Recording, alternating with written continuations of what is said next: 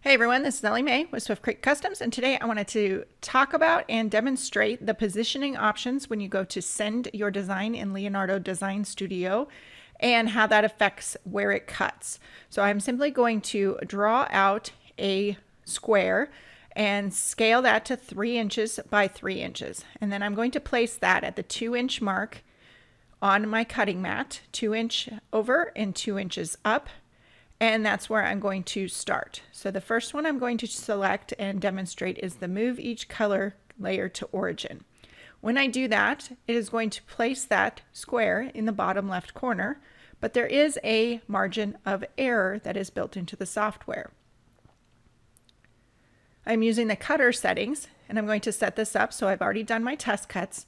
I'm going to set it up in the bottom left corner. I am using the camera, which I will post a link in the description below to a video on how to do that, to set the point of origin for my blade. So it's starting in the bottom left corner.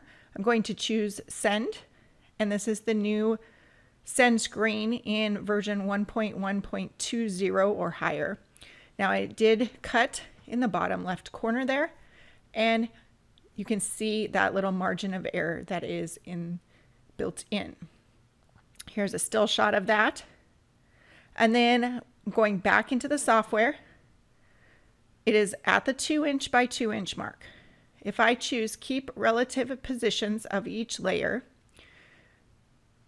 it's going to still place that original shape in the bottom left-hand corner. I'm going to add a shape in here so that we can get an idea of what happens when there's more than one shape on the cutting mat.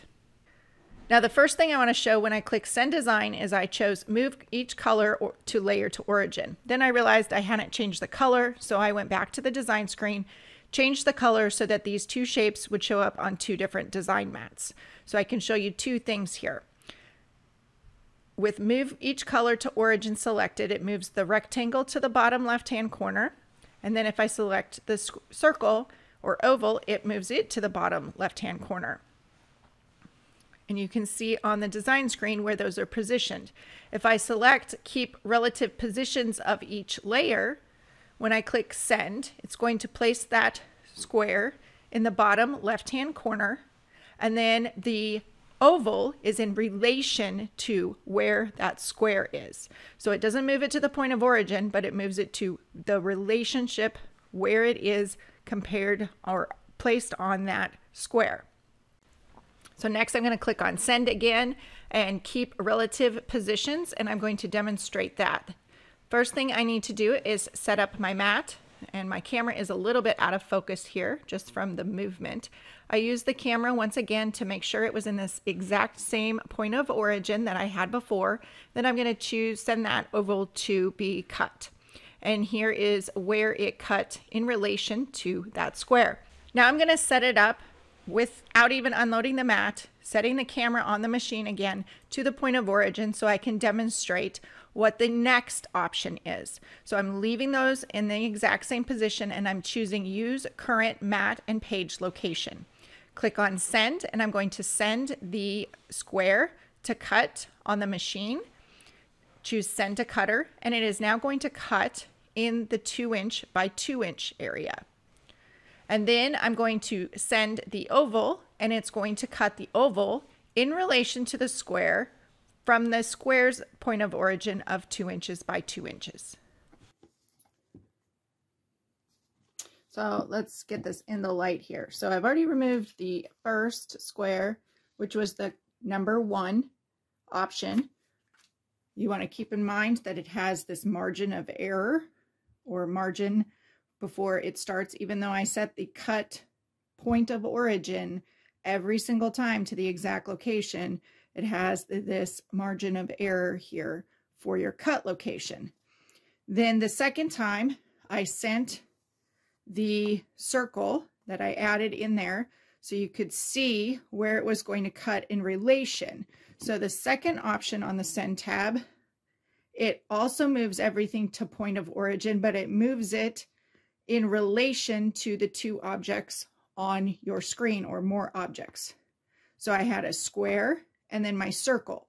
Move the square to the point of origin, and then it did the circle. The third option, we can see here, same shapes. It did this in the relative position of the cutting mat. So wherever it's placed on your virtual design screen, in this case, it was at the 2" by 2" mark on the cutting mat. It did the square and then the circle in relation. So all of these options are going to determine where it cuts, etches, or creases on your project. So it is very good to practice with this and to test with it so you understand exactly where it is going to work and how it's going to function. And one other thing to mention is that all of everything we've discussed is in relation to where you are telling the machine is the starting point or origin, point of origin. So if you move, let me just load the mat here. If you move the housing and you start the point of origin in the middle of your mat, and you were to tell it that it was to cut a 12" design, it's going to come over here and it's going to start beeping at you. So you are in charge of wherever that point of origin. So wherever you leave the tip of the blade is where the machine is going to think is the bottom left corner of the design. And then depending on what you tell it on the send tab, which option you select, that is going to be in relation to this as this 0, 0 starting point. So even if you have this here on your 3" by 2" mark, the machine still thinks this is point 0, and that's where it's going to start from. So here's another look at the use cutting current mat and page location. I set this up in the corner that had not been cut yet on my cardstock. I'm using the camera to set the point of origin. This just gives me a little bit more accuracy. Either way, eyeballing it or the camera works. And then I'm going to send, I had to choose my cardstock, and then I'm going to send this with the square, and it's using current location. So I sent the square and the oval. Then I'm going to send this, and I moved the design to the 6" mark. Okay, so here's another example. I just wanted to give a clearer picture of the use current mat position. So the first one that I sent is down here, and it was placed in the bottom left corner. I can go ahead and let's remove this piece.